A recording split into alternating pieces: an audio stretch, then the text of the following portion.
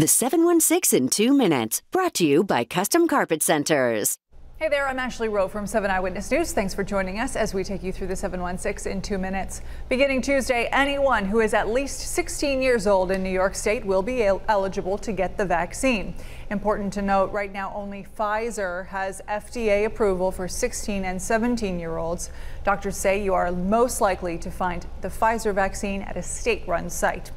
Hundreds of businesses in western New York can now stay open later. The state has lifted an 11 p.m. curfew for casinos, movie theaters, and gyms. Bowling alleys and pool halls can also stay open past 11. Restaurants cannot, at least for now. Their 11 p.m. curfew remains in effect.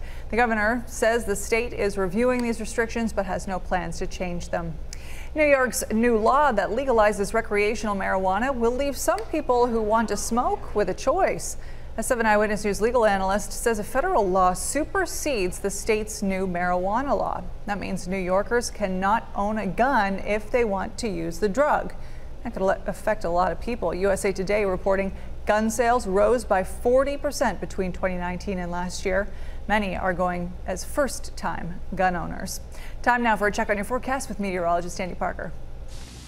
Thank you very much, Ashley. Boy, it's going to be a day tomorrow where we get some sunshine again, and then the showers will sneak in on us. Take a look at the day that we have coming our way on Tuesday. Highs hitting the 60s rather than the 50s. Now, the rain showers, they will not be with us as we start the day. I think the first half of the day looking pretty good. It's really not until we approach the dinner hour that we start to see them on Doppler, and then, in fact, it'll be more like the 7 to 10 p.m. window. Some of the showers that come down will come down at pretty good rates, enough to keep you indoors for a bit. There are the temperatures for the next 3 days. The 716 in 2 minutes, brought to you by Custom Carpet Centers.